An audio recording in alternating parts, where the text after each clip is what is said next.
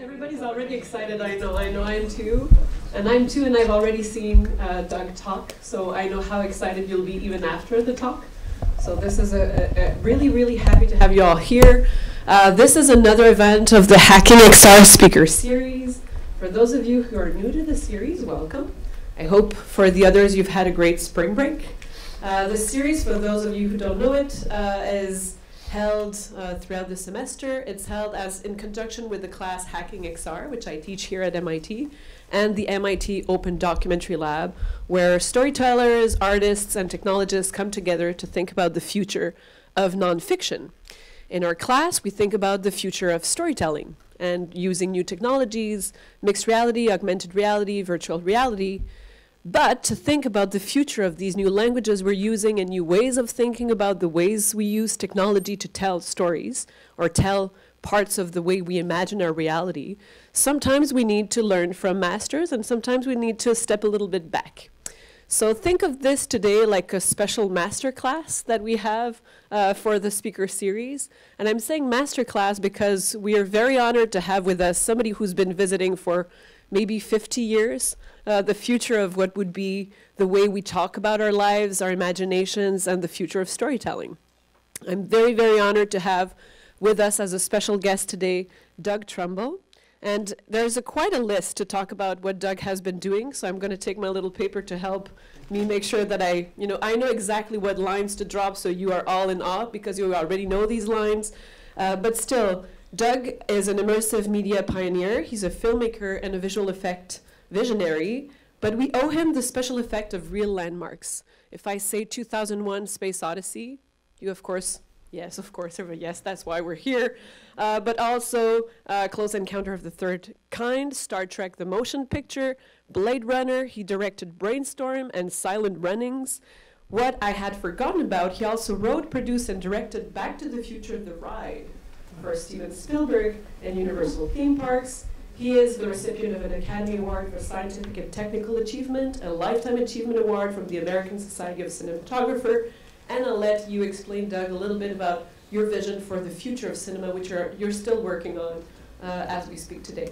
So this is really something that's helping us envision the way we will imagine the future, and sometimes that imagination is what drives what we make of it. So I'd like you to all give a very special welcome to Doug Trumbull.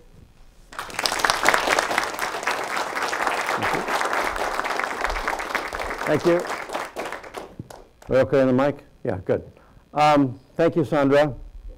I'm not going to list the Open Documentary Lab and the XR hacking because you just did.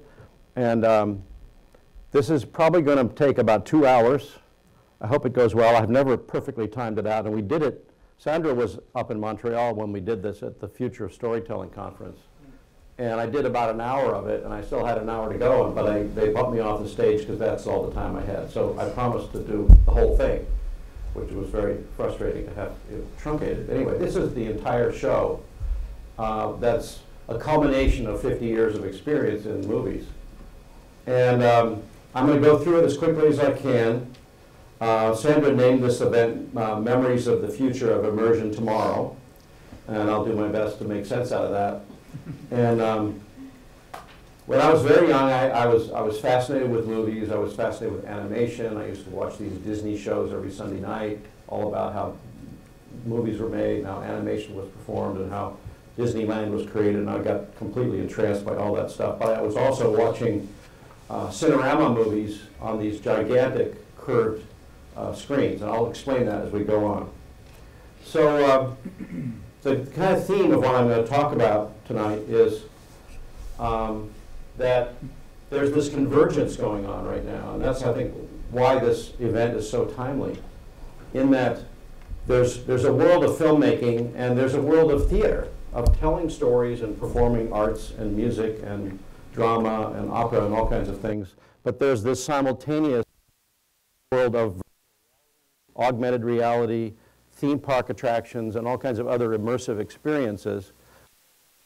And they will converge sometime in the very near future, and I'm trying to help that along because I think they need each other. And I see that the whole world of virtual reality and augmented reality kind of represents my idea that people crave immersion. It's all a part of theater and drama. Doug Trumbull is a man with an idea. And the idea is that movies could look more realistic and be more involving than they are.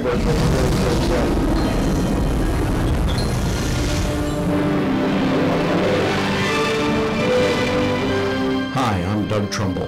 When I was growing up, I was entranced with movies. I loved the giant screen spectacle of Cinerama and admired the directors who worked in this fantastic medium, drawing audiences into amazing and almost overwhelming immersive experiences. The Cinerama screens were 90 feet wide, and you felt surrounded by the deeply curved image. When George Marshall directed the train sequence in How the West Was Won, I was amazed at how he managed to adapt his directorial style to the ultra-wide three-camera Cinerama medium. When David Lean made Lawrence of Arabia in 70mm Super Panavision, I was convinced that powerful dramatic stories could be told on the giant screen. My first experience working on a 70mm giant screen movie was as an illustrator on the Cinerama 360-degree dome screen movie To the Moon and Beyond for the New York World's Fair. It was like a planetarium with a movie instead of the sky. It was seen by Stanley Kubrick and Arthur C. Clarke, confirming their belief that they could make what Stanley called the first good science fiction movie, also saying that he felt an obligation to make 2001: A Space Odyssey to be how the universe was won. So the kind of theme I'm going to talk about tonight is how that relates and how deeply I was affected by working with Stanley Kubrick on 2001, which was an immersive experience. It was designed for Cinerama. It was designed for these giant 90-foot wide screens. And he felt a big obligation or responsibility to make an immersive movie and a spectacle, kind of like David Lean and like many of the other great film directors, John Ford and others, who were trying to make epic spectacles for the giant screen, what they call the silver screen. And so that profoundly affected me. I'm going to take you all through why I've been driven to do what I do. So storytelling and experience making seem to be two different things, and I'm trying to figure out how to bring them together.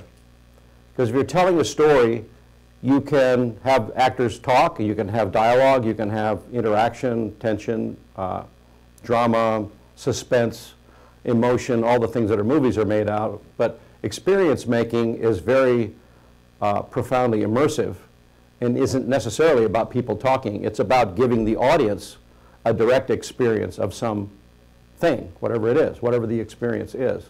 And those things are hard to pull together. They're very hard to pull off. And I'll tell you a little about how I've been working on that. So the movie industry is a very mature art form. I think it actually peaked out in about 1950 or the mid-50s. And it's not been developing further much since then. And is there a problem? And yeah, sure, there's a problem, because we're now seeing a tremendous disruption of the movie industry as a result of Netflix and Hulu and Amazon making movies for television, which are designed for streaming. They're usually episodic, long-form storytelling. And the movie studios just do not know what to do. They either have to abandon ship or join them. And so many of the studios are actually starting their own streaming services, while some studios may stick it out and say, no, we're only here to make movies for theaters, period. And then you've got the opposite side, which is like Netflix trying to qualify for an Academy Award by showing a Netflix movie in a movie theater for 2 weeks to qualify. So there's a lot of dynamics going on, and the big question is, will movies in theaters survive? And if so, what do we have to do to make sure it does survive?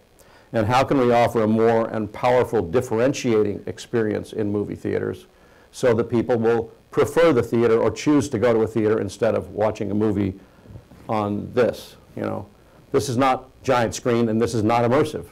So it's not that I'm against it. It's a perfectly good business and it's a legitimate way to tell stories, but it's not, I think, the future of immersive cinema.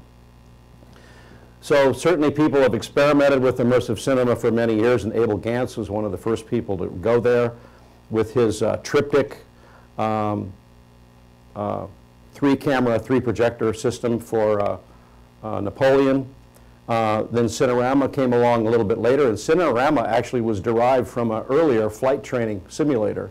It was a gunnery training system that was 5 projectors and 5 seamlessly blended images on a dome screen for gunnery trainers to figure out how to aim machine guns at the enemy. And they think that that technology saved about 250,000 lives in World War II. It became Cinerama. They just got rid of 2 of the projectors and limited it back to 3. It became Cinerama. And then that was followed by single projector, single camera, 70 millimeter, in order to simplify the production technology. And I'll show you a little video about how troubling it was. And then there was Cinerama 360 much later, which was what I worked on for this film for the New York World's Fair, To the Moon and Beyond.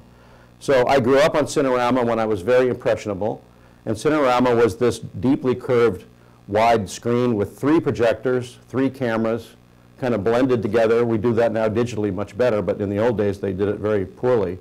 And one of the things that Cinerama was about was peripheral immersion, of having the screen very wide, and they discovered that having it very wide created this sense of immersion.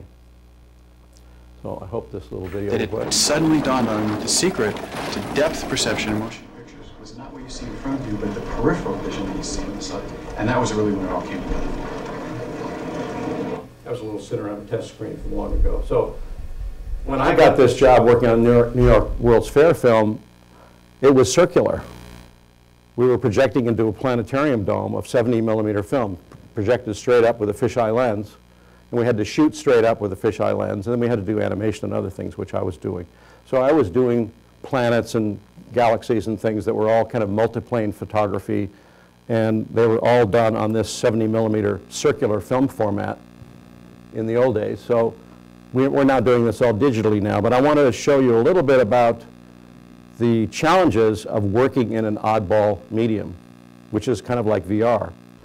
So there were a lot of problems with actors and directors working in this very strange medium called Cinerama, because the field of view was so wide that it was very hard to do a close-up. You couldn't put the camera close enough to get a close-up. So you had to shoot these shots with 2 or 3 actors in the shot at once. If you did do a close-up, it was very disturbing to the actors because they couldn't look at the other actor. They were told to look right at a certain point on the lens of the camera in order to seem to be looking at another actor. That was part of the trick. And I'm just to show this video because it speaks for itself. The directors for the Cinerama pictures were under orders to really make attempts to show off the process.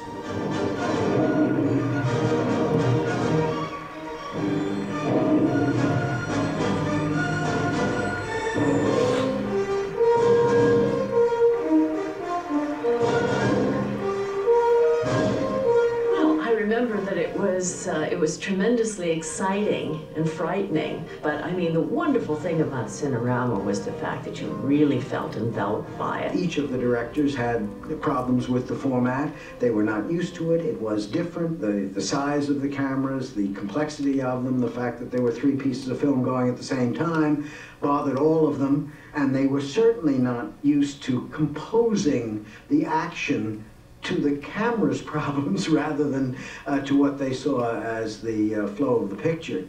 You know, when you're watching an Indian attack and there's a point of view shot, you're riding with those Indians as they're making their charge, and then the camera rises up. It's very exciting, and that's just one shot of many. The camera is this big, and when you speak to your fellow actor, you can't. You'll only hear his lines. You have to look straight into the camera like a third in, and you pretend that that's whoever you're supposed to be looking at. And it was very difficult. It was very hard because your co-star is way over in the mountains saying the lines, and you're looking at him here. Why, for you, childbearing had come as easy as rolling off a log. Well, I think I'd rather roll off a log, Mr. Morgan. So when Mad Mad World came out, which was a movie that was heavily advertised as being in Cinerama, it was actually the first single-lens Cinerama movie. And 2001 and the later pictures that everybody thought were in Cinerama were really in this single-lens process, which was allowed them to be much more fluid and essentially make the films in a somewhat more cinematic way. They were projected on a curved screen, so I think they lost something when they gave up the 3-projector system, but they gained a lot of flexibility and the ability to make the pictures, and I think probably the later pictures are better because of it. And now, your journey is just beginning.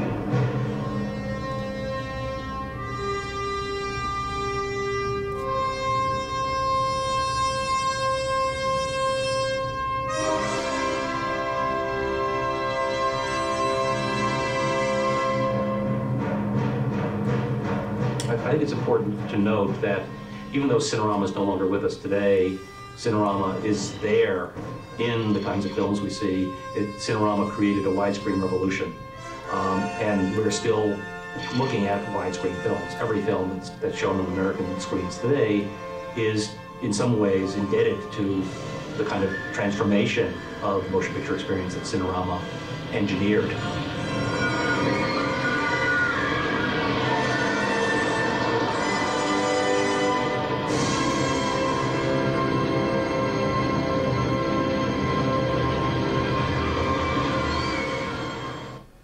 Okay, so that's a bit of history that relates to virtual reality. Because as you all know, how many people here are working on virtual reality or augmented reality? Oh, okay. How many people here are filmmakers or film students? Okay. So this is the crossover between these two worlds. And they were facing it back in the 50s when this was done. And we're still facing it today. Because in VR, you can often have a whole bunch of cameras in a sphere, looking in every conceivable direction, look up, down, around. And where does the director stand? Where does the cinematographer stand? Where is the voice coach for the actor or actress?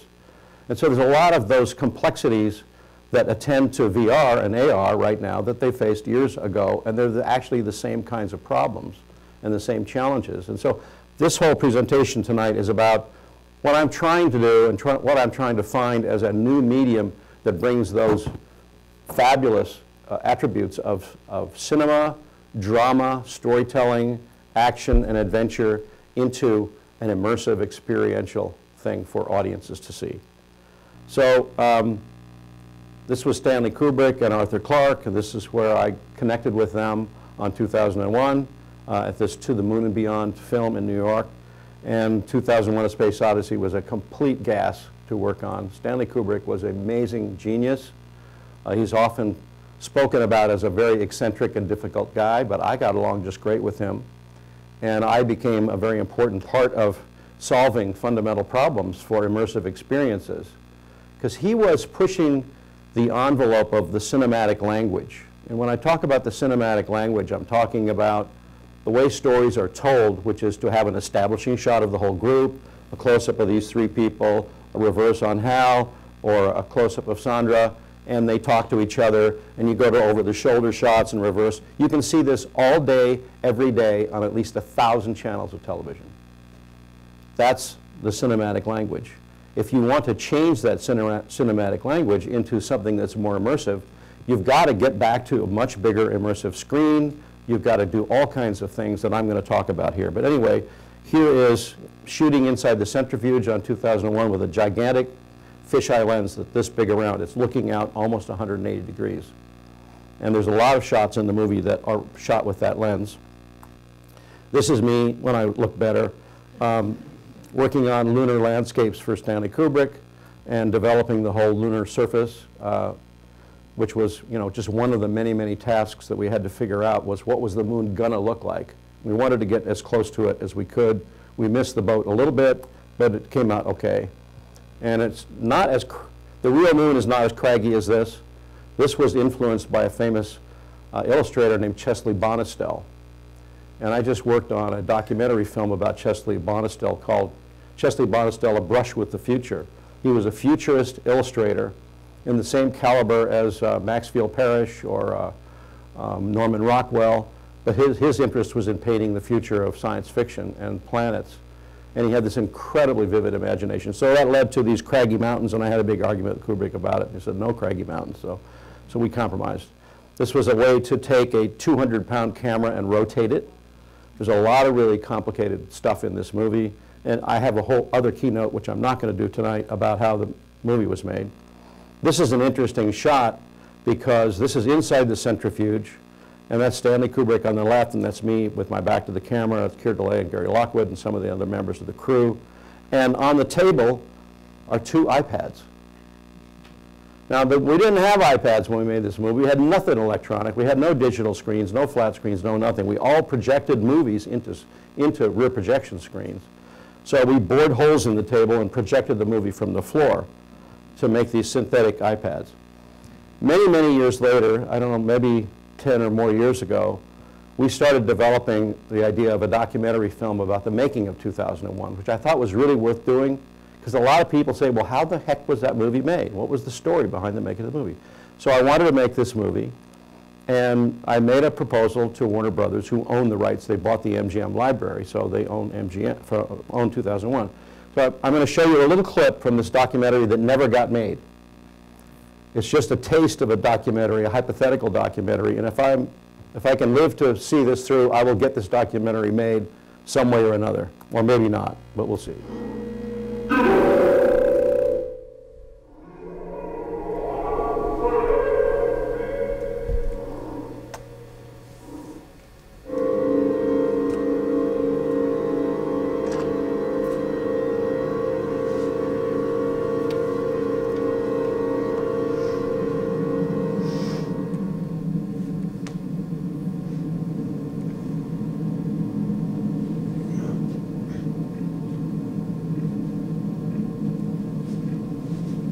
Good afternoon, Hal. Good afternoon. How's everything been going after all these 40 years? Everything is going extremely well. You know, Dave Larson and I are working on a documentary about the making of the movie. We've got all these photographs, just incredible stuff of behind-the-scenes production. May I see them? Sure. Like there's an early moon watcher. Can you hold it a bit closer? Sure, hold on. There's an early design for the Discovery spacecraft.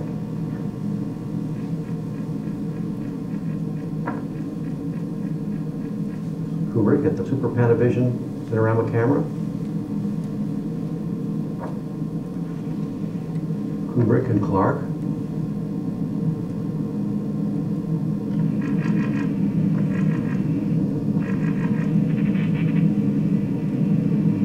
As you know, Dave Larson's been researching the making of 2001 for over 9 years.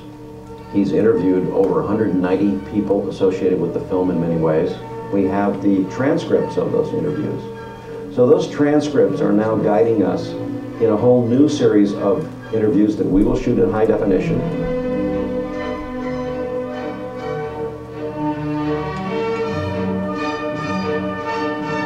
Dave has found in the Kubrick archives beautiful, very large format Ektachrome transparencies of every major set in the movie. They're like they were shot yesterday. They are not degraded, they're not faded. They're in beautiful condition, and you're seeing some of them right now. And we're going to shoot every interview with at least 40, 45 people.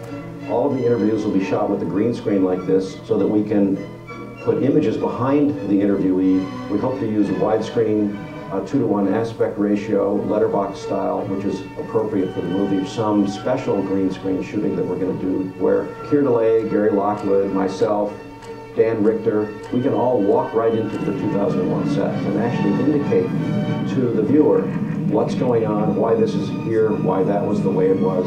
I think it's going to be a really interesting and novel approach to a documentary about the making of a movie that is so far back in history. It'd be tricky. Yeah, we'd have to cut his higher brain functions. Well, that's far safer than allowing Hal to continue. We think it's going to be a documentary that really tells the story of the making of 2001. Not just the technical story, but the human story, the personal story, the experiences of people who interacted with Kubrick that is really true to the style and the look of 2001: A Space Odyssey, which still holds up today.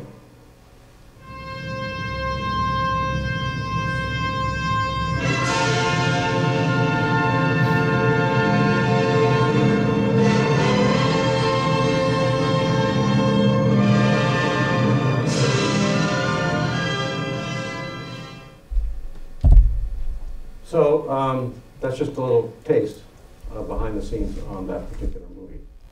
It wasn't too long after we made 2001 that I went back to Los Angeles, where I was born. I'm an LA native. And it didn't take too long before I started developing some ideas for films of my own, because I was watching this master filmmaker and I thought, well, I can do that.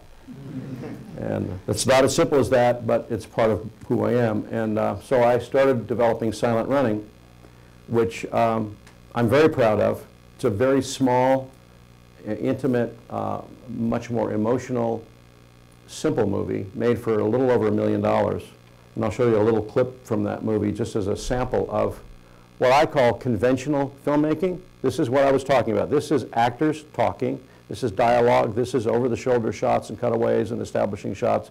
It's conventional cinema that we'll play. Uh-oh. Is it playing or not?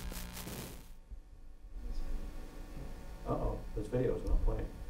So you're not going to see that video, but maybe you will. Let's see. Did it start? Yeah. Oh, it's starting there. I just don't see it here. Sorry.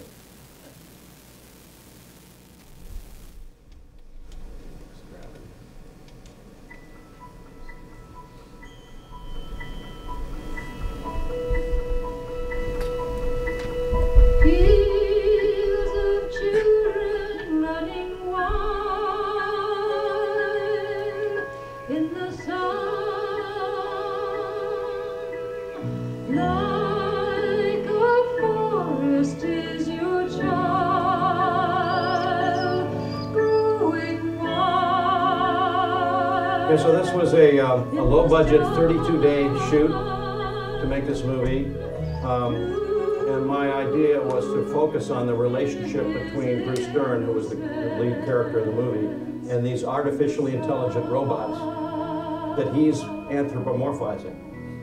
And the story is about kind of empathy and an emotional relationship between man and machine.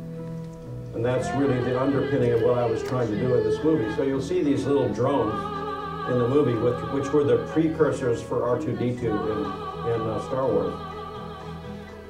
So the idea was to do science fiction with heart.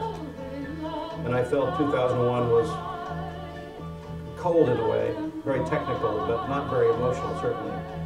So that was my objective with this little movie. And these drones are performed by bilateral amputees. It was an idea that I saw when I saw a movie by Todd Browning called The Freaks.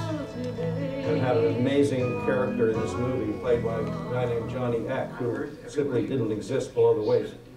And I thought, well, this would be a really cool way to make a robot. You can't figure out how it's done. All the people are exactly the same. And what kind of life is that? Well, if it's so rotten, why do you want to go back? Because it's not too late to change it. What do you want, Lowell? I mean, there's hardly any more disease, there's no more poverty.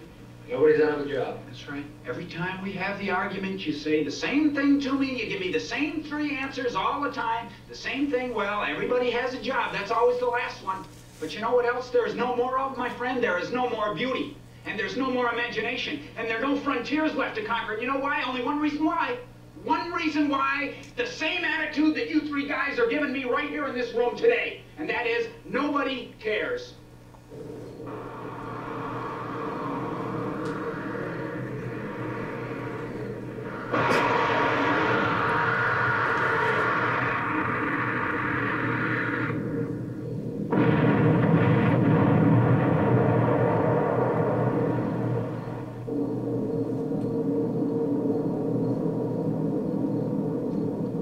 Have many of you seen this movie before? A few. Well, it's a story, it's kind of an ecological story of the storage of the last remnants of life on Earth in terms of plants and animals are in these domes in deep space for safety, to preserve them until some future time when they can be brought back to reseed the Earth. So it's kind of an ecology story, and it's an adventure, and you'll see a little bit more of the drones.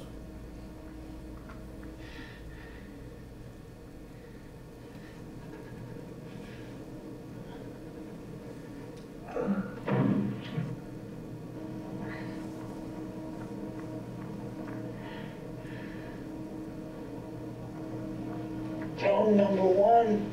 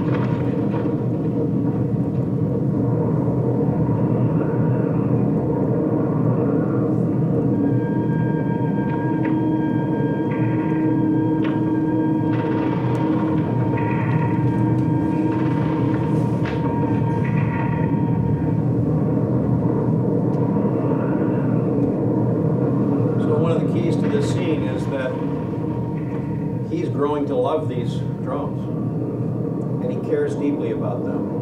And when he loses one of them, or later in the movie, he actually runs into one of them in a hallway and damages it, has to save it. It's all about that idea of empathy with the machine, not fear of the machine, not terror of the machine, not the kind of stuff we're talking about today, of the threat of artificial intelligence taking over human life and displacing all of us for any useful purpose. He's really concerned about the little guy here. And it's going to get swept off the deck of the ship by this cloud of gas from Saturn's rings. Why didn't you follow them?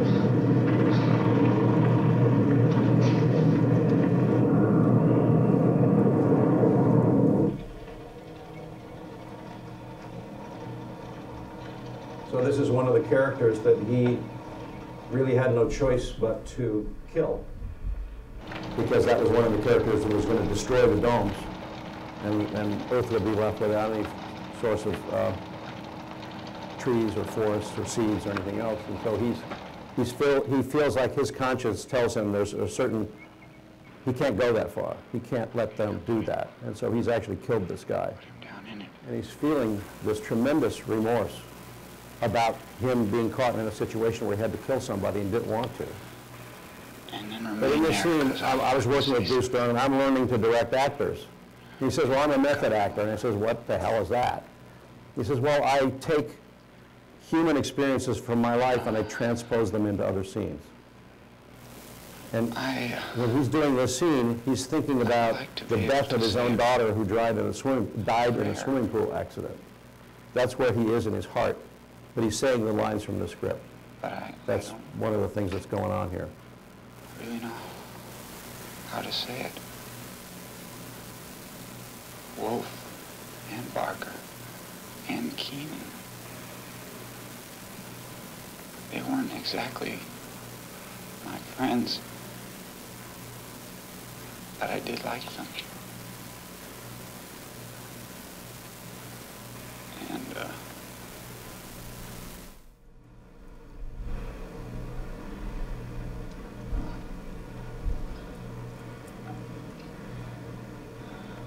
And, I don't think that I'll ever be able to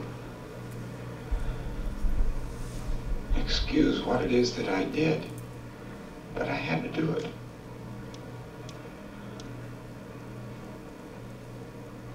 And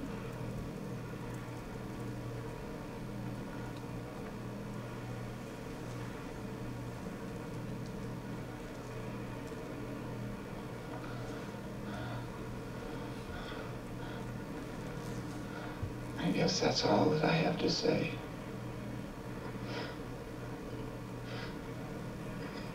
You can cover him over now.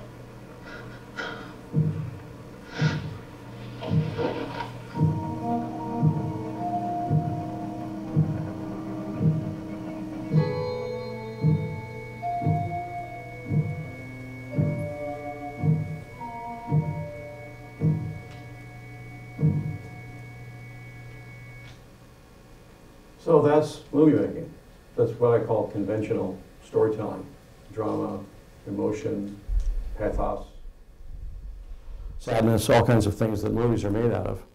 And I'll get back to my technical side a little bit now, because for 2001, we wanted the destination for 2001 to be Saturn, because Saturn is such a cool looking planet with its rings.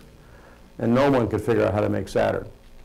And I figured it out later after we finished 2001, and I used it in Silent Running. It was very cheap. It was it was a light lathe.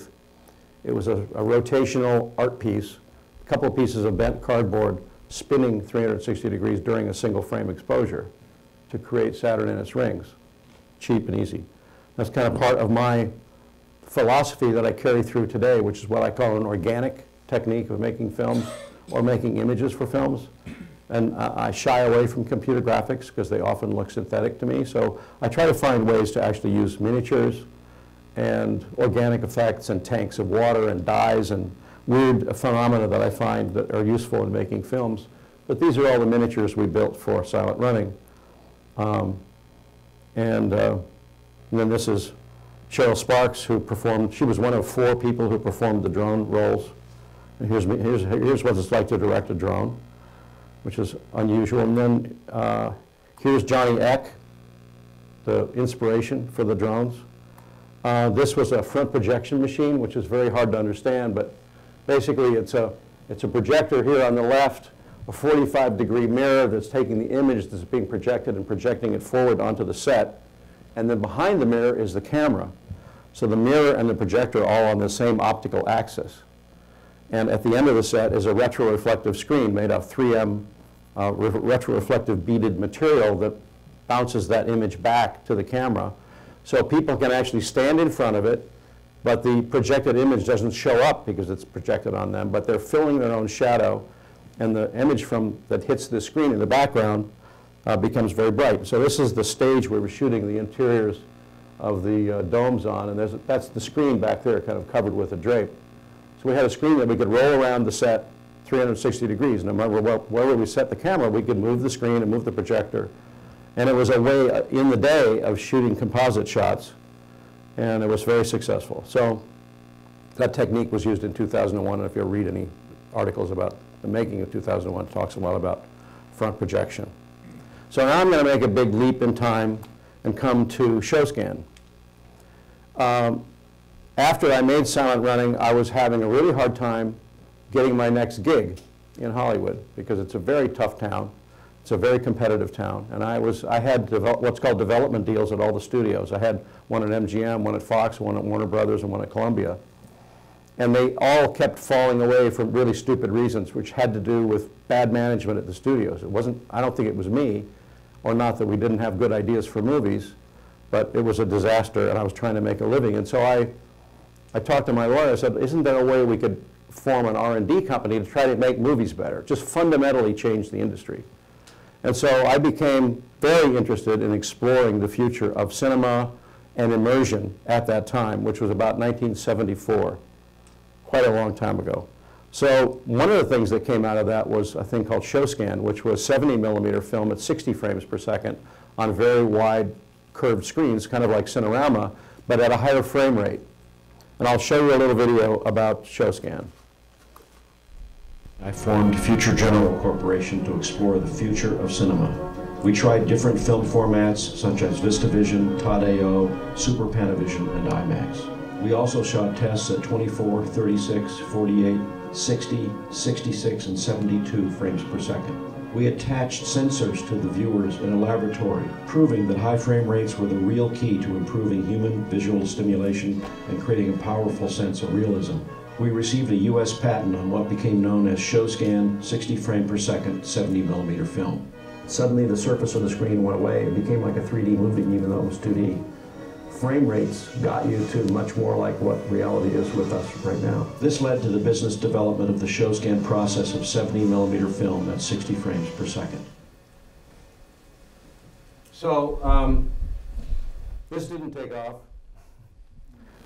It was very expensive in the sense that we used up 2.5 times as much 70mm film, which was twice as expensive as 35mm film. So it was 5 times the film budget and 5 times the print budget. And Hollywood just wasn't going to go there, even though we showed this to everybody in the movie industry we could find, and they loved it. And we found this fundamental thing about frame rates being critically important to a sense of immersion. And so all of you who are working in the world of VR probably know that 60 or 72 or 90 frames a second improves the sense of realism. And there's really no known upper limit to it. I know that certain driving simulators and things that are being used are running at sometimes 400 frames a second. I'm presently exploring other higher frame rates, and I'll explain that later. So Brainstorm came out of the Future General Corporation. When I showed ShowScan to Paramount Management, they said, whoa, this is so fantastic. We got to make a movie in this process. So I said, fine, that's exactly what I would love to hear you say. So we started developing Brainstorm, which was a way of exploiting the ShowScan concept. So I'll show you a little clip of Brainstorm. And this is actually kind of a long clip, and I'll interrupt it as we go along, if it plays. So this is my longest clip today. Because what I want to talk about during this clip is that I was exploring this idea of 70mm giant screen immersive cinema. We couldn't shoot it in the process, but I did agree to make the movie conventionally. And so we shot part of the movie in 35mm, part of the movie in 70mm, and intercut them. So the shape of the screen would change, the movie would change from mono sound to stereo sound, and it was a very immersive experience in spite of the fact that we couldn't do a higher frame rate. Has anybody here ever seen Brainstorm? Not very many people have, but maybe someday I'll make a sequel to this movie, because I think it's a really good idea. Because the reason I'm showing it here and the reason I'm giving it so much time is that it's really predates virtual reality. And the idea I was exploring in this movie was to deal with the subject of human experience as a dramatic storytelling component. And so they're in this lab at the very early part of the film, and the thing's not quite working right, and so it's spinning around, and they're trying to figure it out. But Chris Walken here, who's in this giant, super cooled, almost 0 degree Kelvin, 10 microkelvins above absolute zero helmet, is experiencing whatever the other guy sees, or feels, or smells, or tastes. It's a real-time feed. It's like live television, from one person to another, brain to brain. Not eyes to eyes or ears to ears, but brain to brain. That was the whole idea behind this movie. Slate it. 44, how around slate? So we're trying to suggest a whole diversity of content that could lead to the things that Cliff Robertson talks about, which is education and news and sports and music and concerts and opera and drama. That could be, they could bring a new level of immersion with the technology like this. And I wouldn't be surprised if Google or somebody figures this out and actually does this soon. So I'm going to move on. We did a lot of weird visual effects in this movie, trying to kind of explore immersive imagery, abstract immersive imagery, and then the tragedy happened where Natalie Wood died in an unexplained, suspicious circumstance death. She drowned during the production of the film, and it was just hell on earth for me to get this movie finished. I'm not going to go into that long story, but I did get the movie done, and I'm very happy that I was able to get it done. And don't believe anything you hear about Natalie Wood and Robert Wagner and everybody else. It's not really the true story, in my opinion. But getting back to this whole idea of making these helmets, which are kind of like the next Oculus Rift or the next Vive or the next whatever or the next Google, is product development and trying to miniaturize these things to where they're smaller, less expensive. You know, the prices of VR are just dropping exponentially.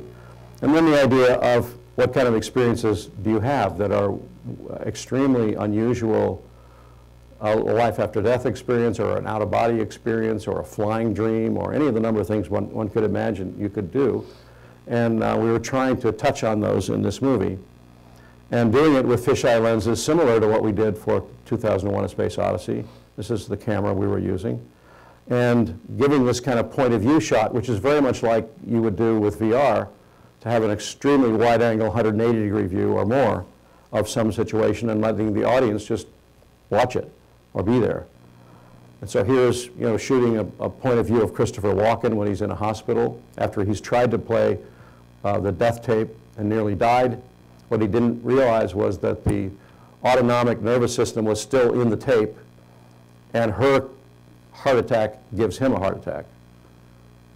And he had to figure out how to disconnect that part of the autonomic nervous system in order to play the tape through without dying from it. So that's part of the story. So that's the point of view of the actors now talking directly to camera. And then some more of this extremely weird stuff, out-of-body stuff, because Louise Fletcher has her death scene right here where she dies and makes a recording of her death and just starts having these really, when he plays the tape, it's very, very weird and abstract and otherworldly. And here's me with Natalie Wood. I had a wonderful time working with her. She was a wonderful actress. And Chris is a fantastic actor as well. And this is him playing Natalie's tape. There's a lot of stuff. There's the story of the reconciliation of their marriage was really an important part of the tape machine too, because their marriage is breaking up because they're having what you might call irreconcilable differences that are heading toward divorce. But he gives her a tape of his mind, and she gives him a tape of her mind, and they come back together again. So it's about kind of the opposite of a negative thing. It's more of a positive and encouraging, happy kind of story. And when he's playing the death tape, it's really challenging and puts him into all kinds of states. And then here's back at where Cliff Robertson is playing the demo tape at the very early of the movie, and here's just me working with Natalie and Christopher and directing a movie, and here's Lillian's tape, which was this really weird, you know, I was thinking of it as kind of a quantum technology, not magnetic tape, but kind of electro-optical tape process. And when we made this movie, which was in the early 80s, we didn't know anything about, you know, solid-state devices very much, or that we were heading toward quantum computing or anything else. So we thought of it as tape, which it would be totally obsolete in this today. But it starts to lead into these really weird abstract visions of heaven or hell or both or alternate reality kind of things. So I'm going to end that part of this talk and start talking about the movie theaters and screens and projectors and seating. And so we've been spending a huge amount of time at my studio trying to figure out what's the next step for movie theaters. And so this is a kind of a graphic representation of a standard movie theater, which is shoebox shaped, narrow, long, a flat rectangular screen at the end of the room. And this comes from the early days of cinema when 35mm film was projected at 24 frames a second onto a bed sheet or whatever. And here's a top view, excuse me, there's a top view of the same thing. And then here's Cinerama, which was a deeply curved, cylindrically shaped screen, which was very interesting and very immersive. And they did know that 24 frames a second wasn't good enough for their process, and so they actually increased the frame rate of Cinerama to 26 frames a second. They increased the image size on the film to 6 perforations instead of 4. They were doing everything they could to make an immersive movie experience. And then many years later, IMAX was invented, which was 70mm or 65mm negative 70mm prints, 15 perforations wide, 70mm film using rolling loop projectors onto very wide screens. And IMAX was a very powerful giant screen medium. It's not the same today because IMAX went digital and actually downgraded the resolution. But we're finding out that 4K resolution actually can compete with 70mm film of the past. What I'm doing right now, I'm calling it Magi. It's a deeply curved hemispherical screen. It's more like a flight simulator. And we're now doing 5 times the normal frame rate. So we're at 120 frames per second. We're 3D instead of 2D. We're shooting at 4K instead of 2K. And the field of view is wider than Cinerama was and wider than IMAX has ever been and wider than 70mm was in my youth. And what this enables is almost unlimited camera motion or subject motion on the screen. There's no blurring, there's no strobing, the image holds together all the time. And stereoscopically, the stereo space is very, very deep. And so you feel like you're there. You feel like you're in the movie in a way. And so this is leading to my experiments in a kind of a new cinematic language. These are all kind of technical drawings of fields of view. And curvature of screens, curvature of seats, trying to make an ideal movie theater, which we're heading toward right now. And the quest that I'm on is to figure out if it's possible to make a fully dramatic feature-length movie that is totally immersive at the same time and still tells a story and still keeps you involved dramatically. And that's the challenge that we're facing right now, is how to get there. Now I'll go back for a moment to the Moon and Beyond, which is a dome-shaped screen. And that's like a planetarium. We made a movie in a planetarium, but it was a documentary film of a kind of a tour through the universe. And if you've ever been to a planetarium show, they're often tours through the universe, or how the solar system works, or how gravity works, or how spacecraft get into orbit, or whatever. But they never tell a story. Almost never do they tell a story in a dome. It's almost impossible. And so the seating in a dome is very challenging. The front seats, which are like in the front edge of the dome, are looking straight up. The back seats are looking forward. They're very hard to design, these domes, and very hard to tell a story. Because it's not a proscenium arch. It's not a rectangular frame in which you can stage performances. You can't do an over-the-shoulder shot in a dome. Who am I? Where am I? Why am I seeing over someone's shoulder in a dome? It makes no sense. So that's been a big struggle, and I'm going to explain to you in a few minutes what I did on the Back to the Future ride for Spielberg, which was to solve part of that problem. So ShowScan, which I was talking about a little while ago, had these deeply curved screens with 60 frames per second, 70 millimeter, ultra-wide-angle lenses. And I thought it was a pretty powerful immersive experience, but I realized in retrospect it was just a stepping stone toward the next thing, which I'm working on now, because we've made the transition from film to digital. I'm not interested in going back to film. I don't want to do that. There are some filmmakers who just think that 70 millimeter was the greatest thing that ever happened, and filmmakers like Chris Nolan are completely stuck on film and don't ever want to touch a digital camera or a digital projector. But I don't think they're going to have any choice about it. So we couldn't get the movie industry to transition into it because the studio said, well, we'll make a movie, but where do we show it? And the exhibitors would say, we're not going to convert the theaters unless all the studios make movies. And so I was developing Brainstorm, which was a vehicle for ShowScan. At the time, the added cost of ShowScan's 65 millimeter raw stock, processing, new projection equipment, and 70 millimeter prints was a non-starter for the industry, and I was forced to make Brainstorm conventionally. This was a huge disappointment for me for many reasons. So I stopped writing and directing and began the long haul to find a new way to make movies that would be more immersive, more spectacular, and more involving than they are. So this led to studying cinemas, studying projection, studying cameras, studying lenses, and relating that all to the cinematic art form, because I do think of myself as a film director, not just a special effects guy. And so we started toying with these ideas of immersive screens like flight simulators. So the screen would be deeply curved vertically and horizontally, and even more curved than the Cinerama screens were. And we started designing these hemispheric screens. This is one of them under construction. And this led to a new business which fell out of the Back to the Future ride, and I'll explain the simulation ride idea. So simulation rides were immersive cinema plus the physical stimulation of being on what's called a motion base, which is a hydraulic device that replicates the motion of an airplane, for instance. In this case, the idea I was developing was to transfer flight simulation technology to storytelling drama. And I developed the first simulator rides, and it became the Back to the Future ride, and prior to that we did the Star Tours ride at the CN Tower in Toronto, and then that got copied by Disney, which became the Star Wars ride, which is still running today, which is 70 millimeter film in a motion base, like a 40-passenger moving theater on hydraulics. And then I did a bunch of attractions at the Luxor Hotel, which includes simulation, learned a lot more about simulation, and then this is the 40-passenger flight simulator that we built for Tour of the Universe and Star Tours. And there was this funny kind of camaraderie competition between Steven Spielberg and George Lucas, because George Lucas ported Star Wars into this flight simulator and it was hugely successful. That was my idea of doing it. And Spielberg wanted to have his own simulation ride that was better and bigger than Star Tours.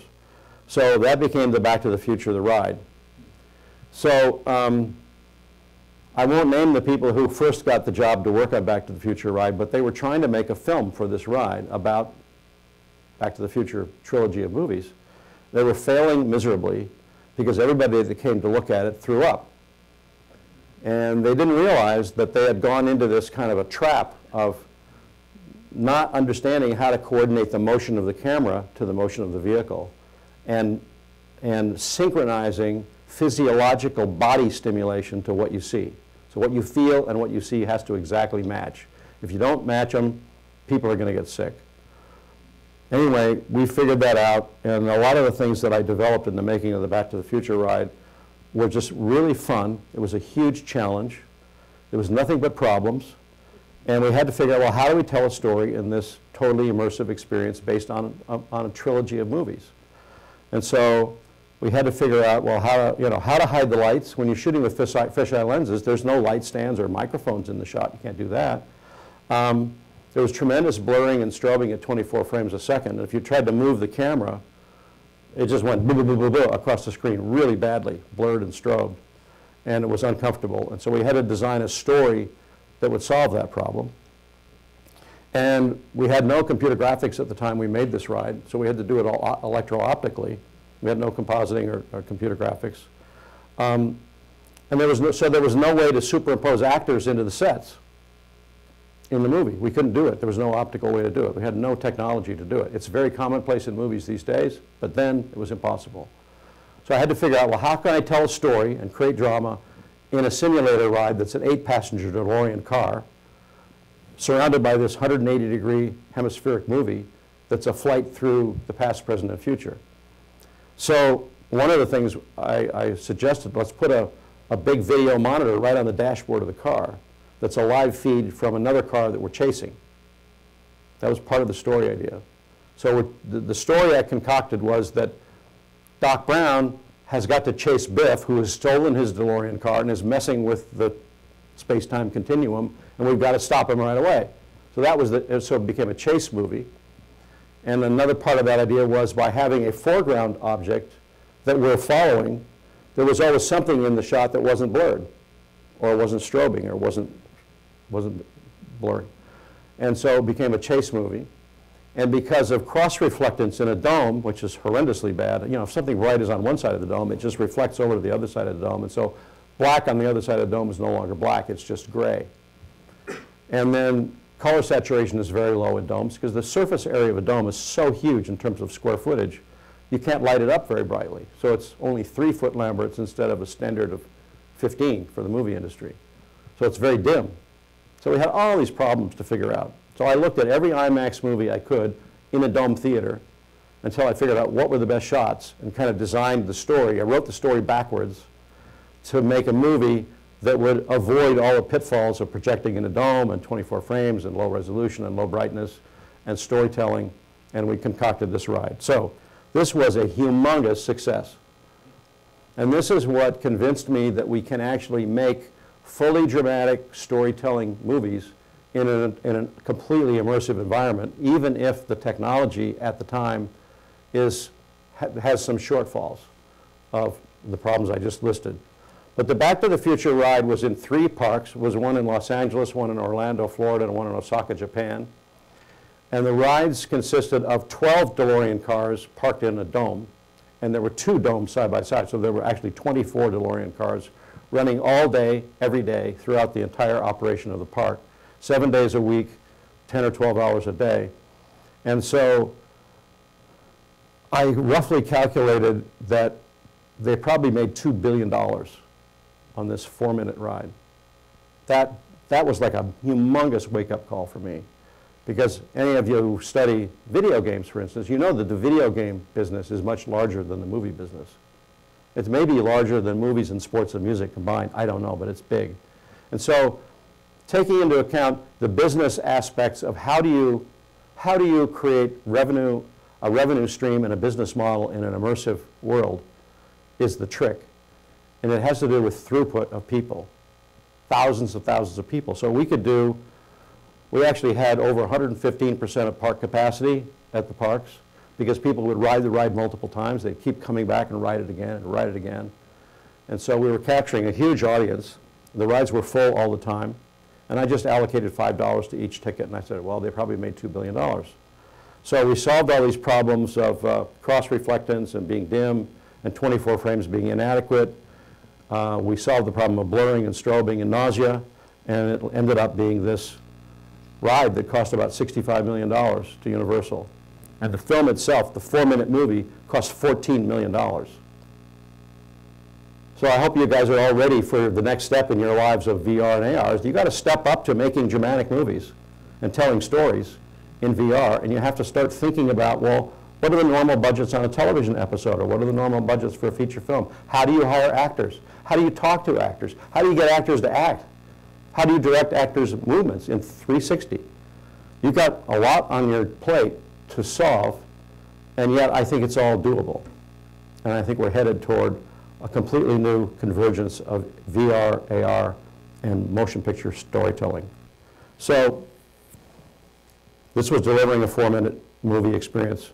Fortunately for us, almost everybody who came to the ride had seen the movies. So they knew about Biff, they knew about Doc Brown, they knew about the whole plot and what was going on and who was chasing who and who was the good guy and who was the bad guy. So they came prepared, which is also an important thing. We call it a pre-show. And it's common in the theme park industry that while people are bored to death waiting in line, you got to show them what they're about to see. You got to train them and bring them up to speed on what the issues are in the story. It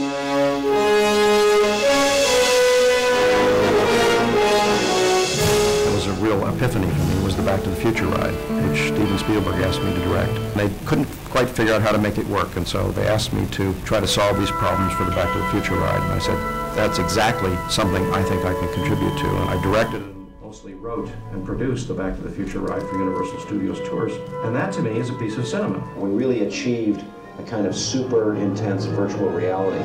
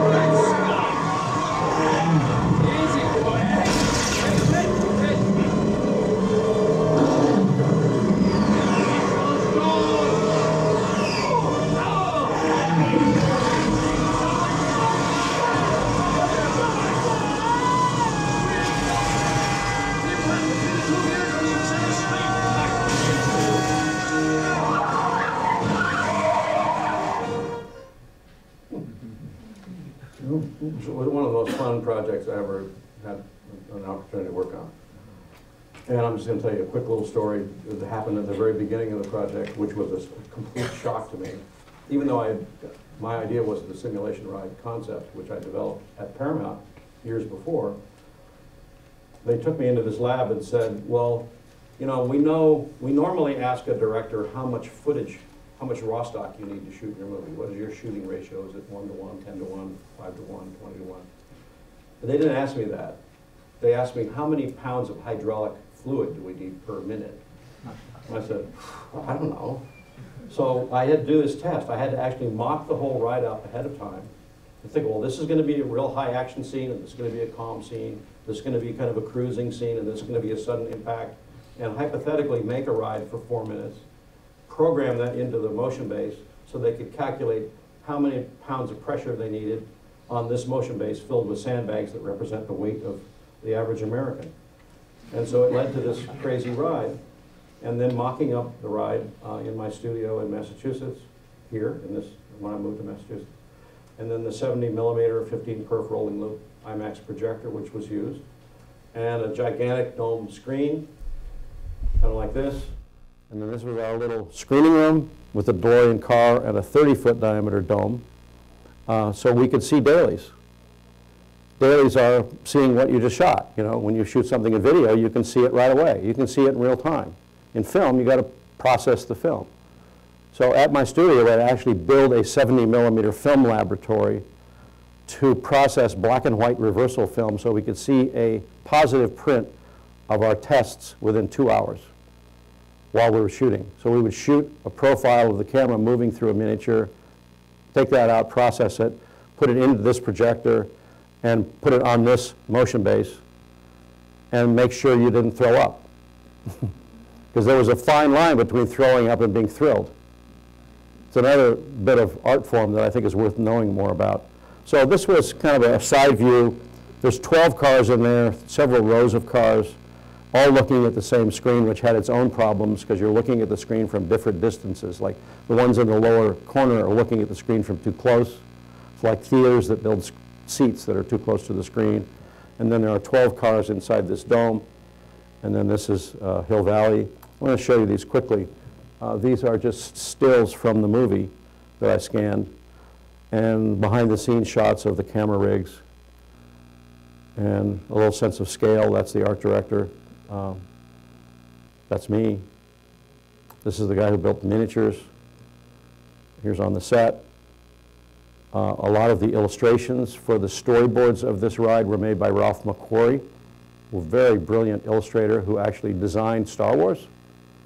And we got him to work on Back to the Future of the ride because Spielberg is very close to George Lucas, and George said, yeah, sure, take it.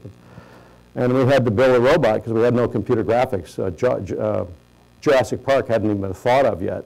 So we had to build a 64-channel robot dinosaur and filmed it.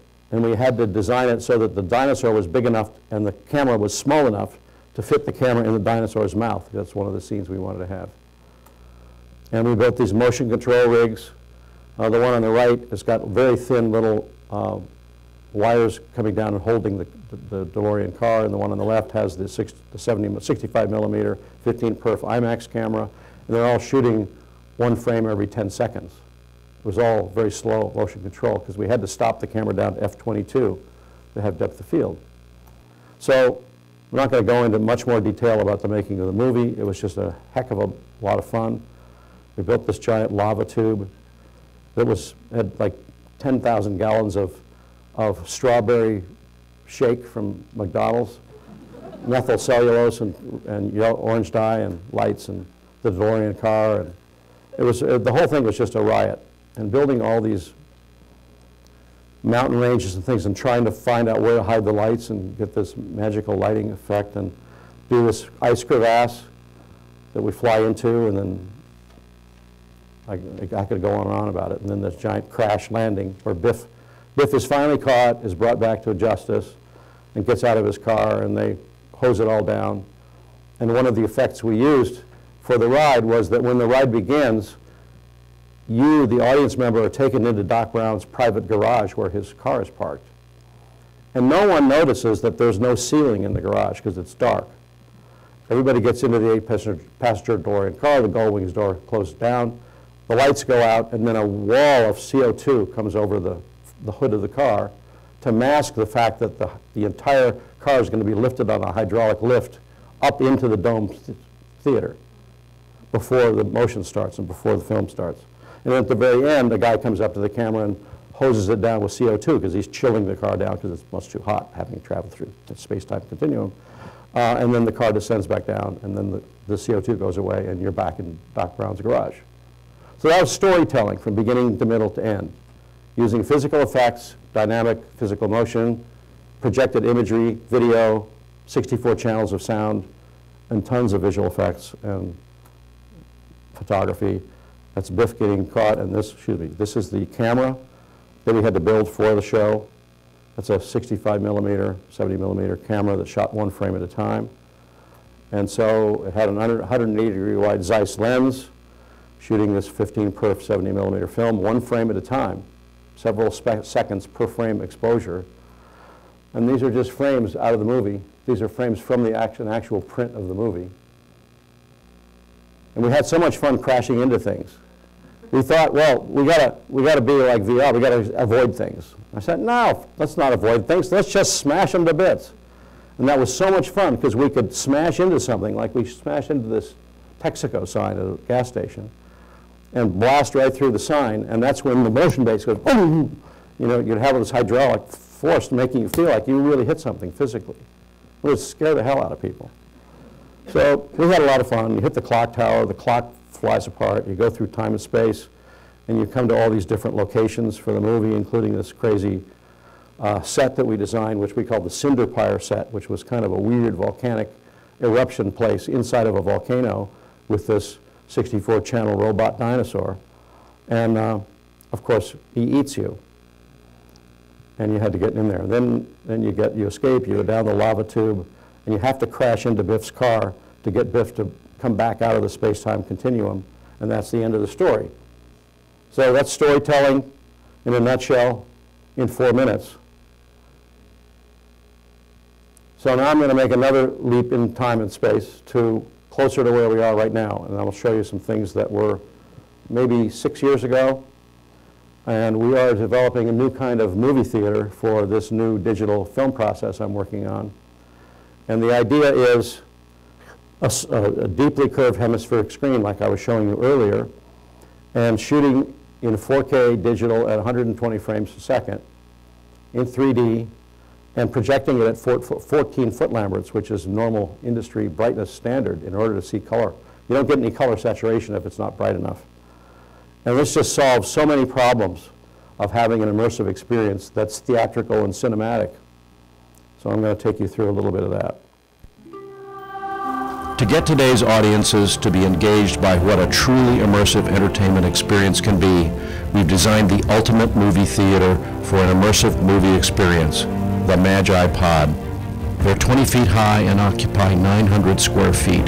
The pod is a prefabricated theater that seats 40 viewers. The field of view you generally get when watching an iPad is about 25 degrees wide, similar to a television screen. The field of view in a conventional movie theater is about 50 degrees wide, depending upon where you sit in the theater. The Magi Pod is equipped with a hemispherically curved Torah screen offering a field of view of more than 100 degrees wide, even more than Cinerama once offered.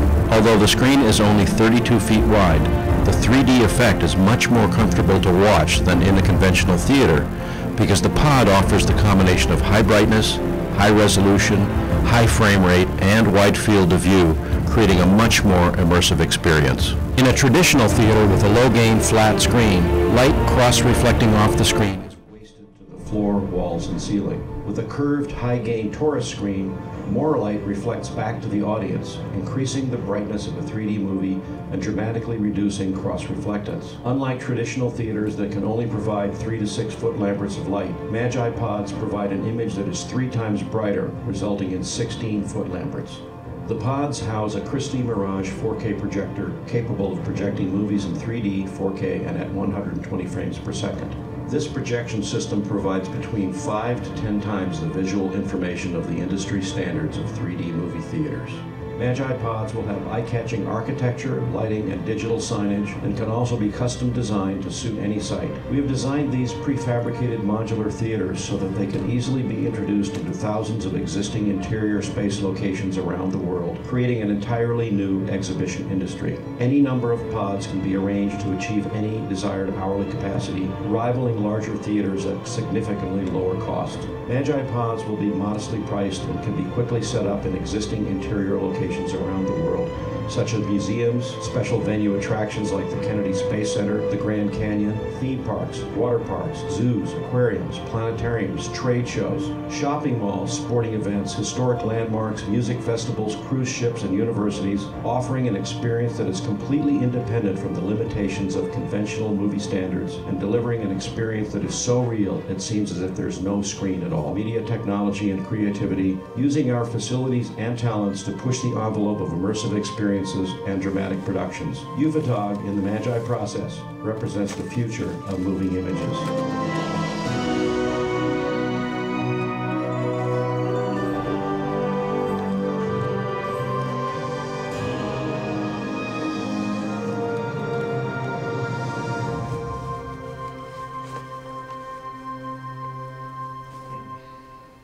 So we made that little film at the end there is a 10-minute demo film that we made to show this process in the pod.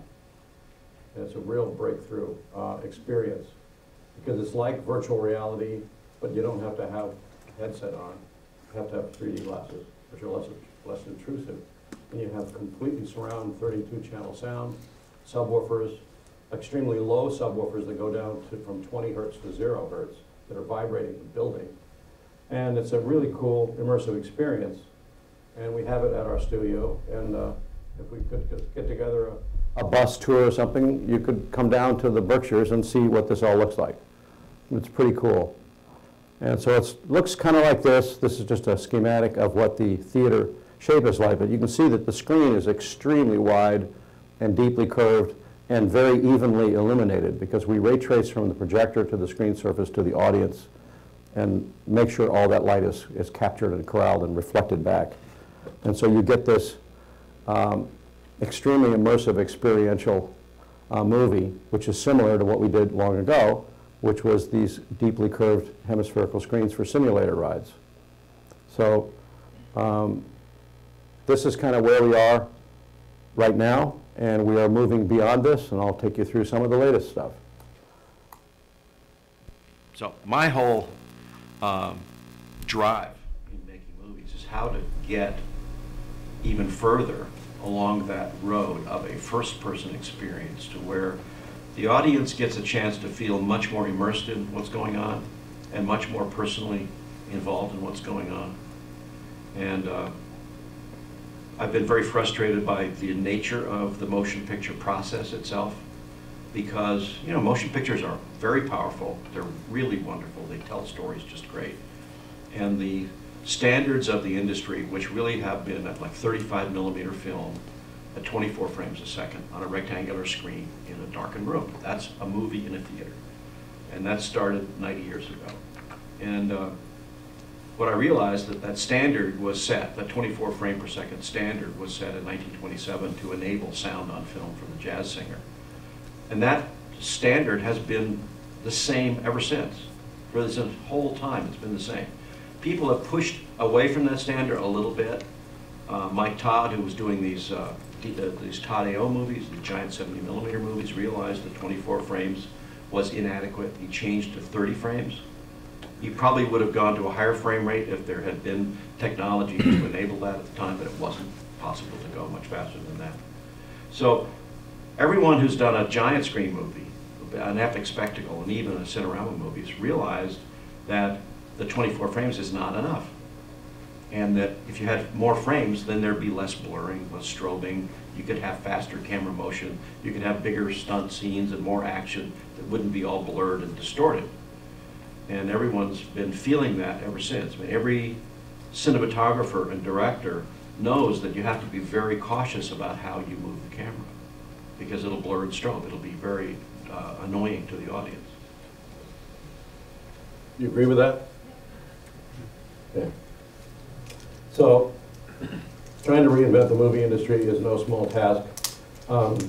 This is a lobby of a hypothetical theater that's made up of these spherical theaters of different sizes with different movies in them. Kind of a podplex instead of a multiplex.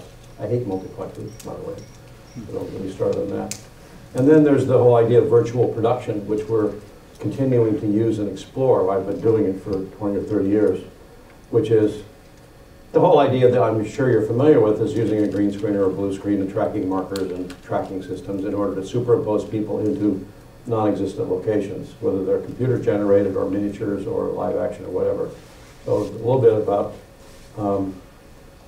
pre-production development on a film I'm hoping to make, because I'm switching gears right now. I figure I've de-risked this whole thing. I've proven to myself that it works. I'm showing it to people. Everybody's welcome to come and see what it is. And the next thing for me is to get back to the filmmaking and directing career that I set aside years ago after Brainstorm, because I was so frustrated that it's so hard to make a movie and so disappointing to see it shown so badly in crummy theaters. So this is a work in progress that's going on right now.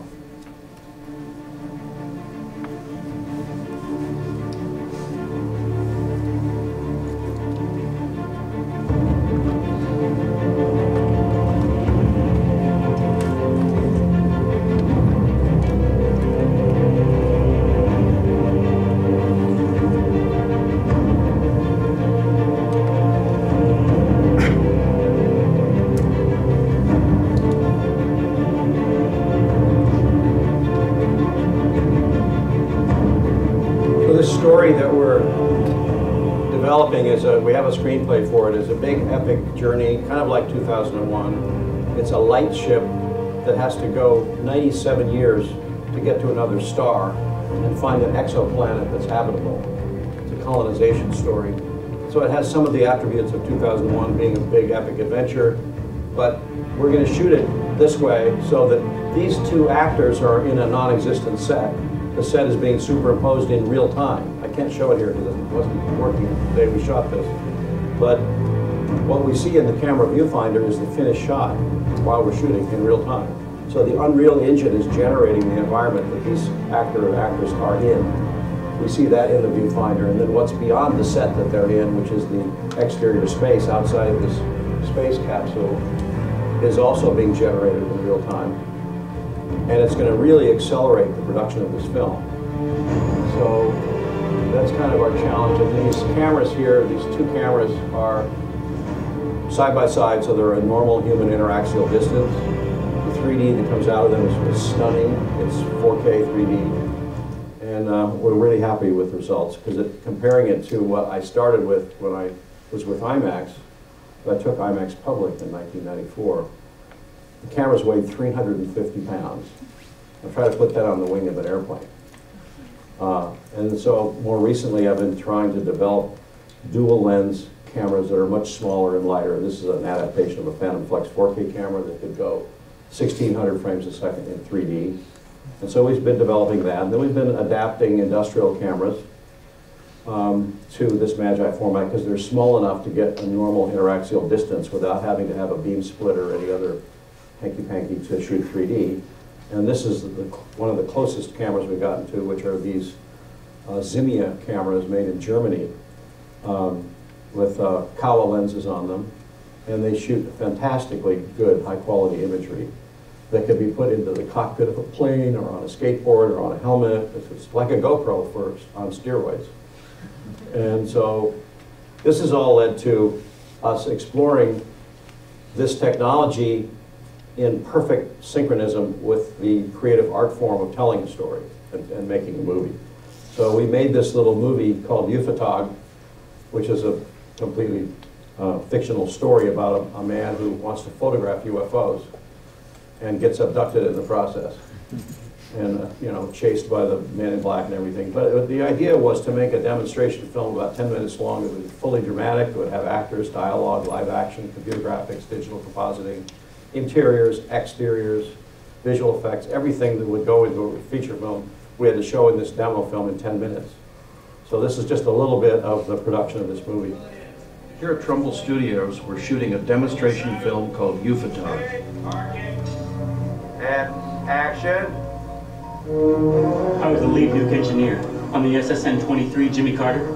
It is being produced at 120 frames per second in 4K 3D, and we're using dual Canon C500 cameras mounted on a Reality TS5 3D rig, recording to codex recorders. So this was way before we came up with the new miniature. Our studio is a laboratory where we can experiment, collaborate with world-class talents, and explore a new kind of immersive experience that goes beyond any film process ever known. There's spooks after me, because I'm the only guy who's figured out how to get it. Focus on that. Lock it off.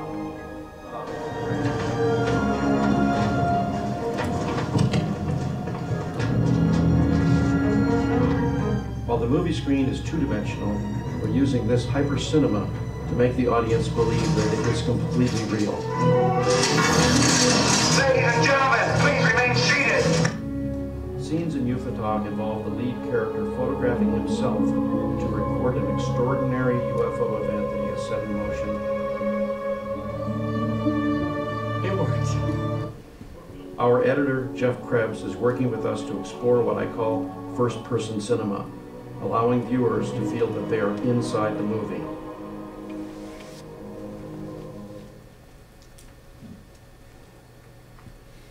Then this leads to another issue, which is if you're making a movie digitally, you're making digital assets. And those digital assets can be deployed in all kinds of different media simultaneously.